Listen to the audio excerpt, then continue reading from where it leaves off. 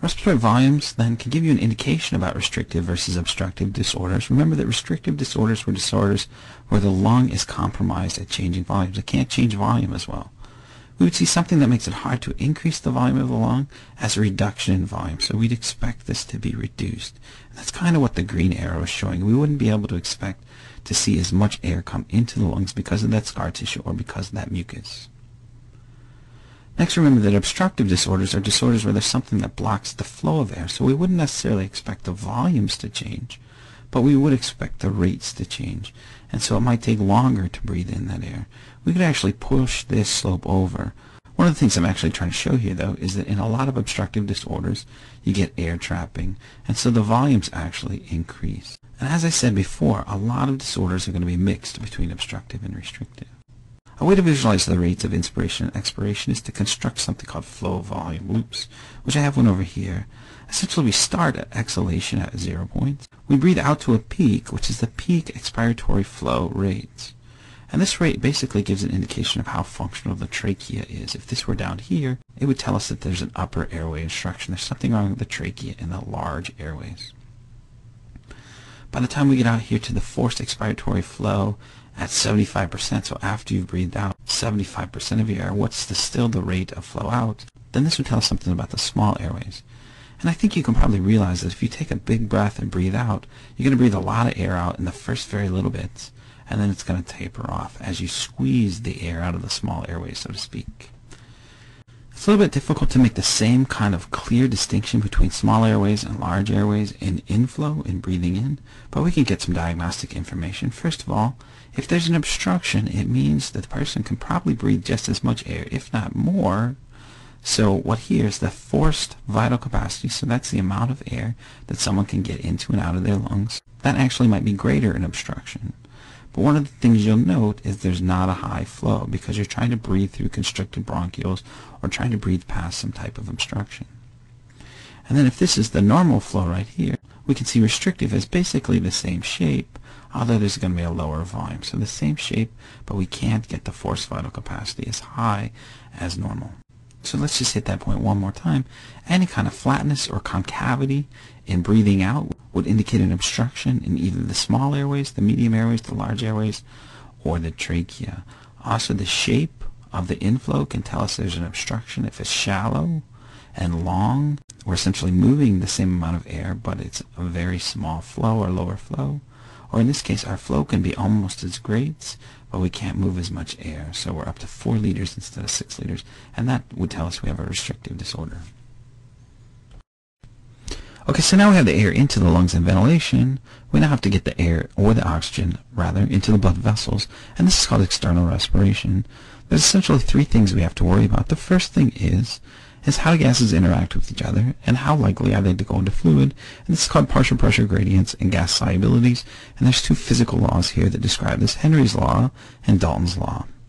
The next thing we need to talk about is matching alveolar ventilation, which is how much air is in the alveolus, with pulmonary blood perfusion, which essentially is how much blood is reaching that alveolus. The third thing we need to talk about is structural characteristics of the respiratory membrane. So if this oxygen has to pass through this membrane into the blood, there may be qualities of that respiratory membrane that impair the ability of oxygen to get into the blood. Could be fluid in there, could be mucus in there, there could be less membrane in there. So we need to talk about that as well. The first thing I'm going to come back to is partial pressure gradients and gas solubilities. I'm going to talk about Henry's law first. And Henry's law basically tells us that oxygen doesn't care about any other gases that are in the air. Basically, gases interact completely independently. So the oxygen in the air right now doesn't care one whit about the nitrogen that's in the air. So if you started putting in more nitrogen into the air, it's not really going to affect your ability to breathe. If you actually did get such a concentration of nitrogen that it would affect the oxygen, then you'd have a liquid form, which would be a whole other issue. So there's plenty of room for gases to do their own thing without being interacted with by others. Now you might be asking yourself right now, hold on, DJ, I know about carbon monoxide in the air, and that's going to make it hard to breathe, or even CO2. Now those are different because those gases, all 3 of those gases, will compete for hemoglobin.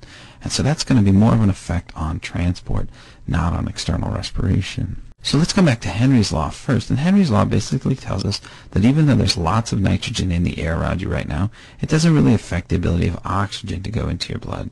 And there's even less CO2. There's a second part of this equation that I've tried to formulate, and that's Dalton's law. Just because there's a lot of a particular gas around you doesn't mean it's equally likely to go into a fluid.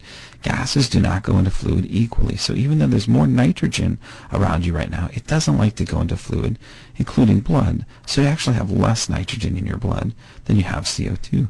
And the reason is because CO2, even though it's in a lower quantity around you right now, it likes to go into fluid. So if we looked at the air around you right now, there'd be more nitrogen than oxygen than CO2, and all of these are acting independently of one another. Bring in Dalton's law, nitrogen does not like to go into solution, oxygen's a little better at going into solution, and CO2 is even better. So in your blood, there's less nitrogen, more oxygen, and more CO2. And this tells us we need to have something to help transport our oxygen, and that's what we'll get to in our third step. Another thing we need to talk about, though, is matching alveolar ventilation and pulmonary blood perfusion. Simply stated, there's no use in having the oxygen there in the alveolus if there's no blood to pick it up, and there's no use in having the blood there if there's no oxygen. So the lungs must match the amount of oxygen with the amount of blood. The way it does this is that the capillaries in the lungs react in the opposite way they work elsewhere in the body. In the biceps, for example, if there's low oxygen, the capillary is going to dilate to bring in more oxygen. In the lung, if there's low oxygen, the capillary will actually constrict. This is going to slow down the flow of blood through the lung, so there's more time to pick up oxygen. So just like narrow streets slow traffic, narrow capillaries would slow down the flow, so there's more time for the blood to pick up oxygen. If there's plenty of oxygen in the capillary, it's going to dilate in order to allow that blood to move out of the lung, and kind of out, we're full of oxygen, so let's get out of here. So to wrap that up, if there's plenty of oxygen in the alveolus, the capillary will dilate to move the blood along. If there's less oxygen in the alveolus, the capillary will constrict to allow more time for the blood to be loaded with oxygen. Okay, the last thing we need to note then in external respiration is that there's a wall between the alveolus and the capillary. And there's a couple of things that can affect that wall. First of all, that wall can be coated with fluid if there's fluid in the lungs, or it can be coated with mucus if you have some sort of infection. The last thing is there could be a loss of those walls, so there's less wall available for oxygen to reach the capillary. An example of that would be emphysema, where there's a decrease in the area available for oxygen to enter the blood. That means that some of the oxygen molecules are going to be further away from the capillaries. They'll have to move farther in order to get into the blood. An easy way to think about emphysema is tiny, tiny little alveolar bubbles have popped into larger bubbles. So you've got these larger bubbles of air, so to speak, and the oxygen in the middle of that larger bubble is going to have to go further in order to make it to the capillary. So there's less surface area, less availability of oxygen reaching the blood capillary. In each of these cases, then, whether it's fluid or mucus that's acting as a barrier for O2 leaving the alveolus and entering the blood, or there's a loss of surface area, then this is going to decrease external respiration. There'd be other examples too, like scar tissue, or if there's cancer filling up the lungs so that there's less area, less airspace for oxygen to reach the capillary. This would also decrease external respiration, decrease the amount of oxygen that could be loaded in the blood for step 3. So let's move on then to step 3, which is essentially oxygen carbon dioxide transport. And we're going to be talking about hemoglobin. We'll probably also just combine the 4th step, which is internal respiration, and that's when you get the oxygen back off the hemoglobin and into the tissue, so out of the blood and into the tissue. One of the first things I'll point out is that many of the factors that affected external respiration will also affect internal respiration.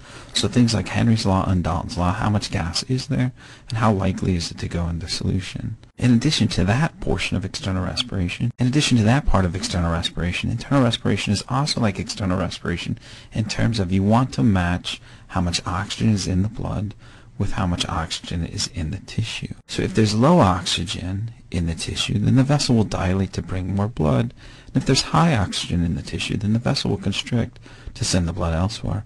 Or even the precapillary sphincter may close so that the blood is saved and it can be transported to some other tissue that actually needs the nourishment. It's also worth noting when we commingle step 3 and 4 that most of the oxygen is transported on hemoglobin. So if we look down here, we see that about 98.5% of oxygen that's in the red blood cell is carried on hemoglobin. So this is the capillary wall, this is the red blood cell inside the capillary, and 98.5% of the oxygen is actually bound to hemoglobin.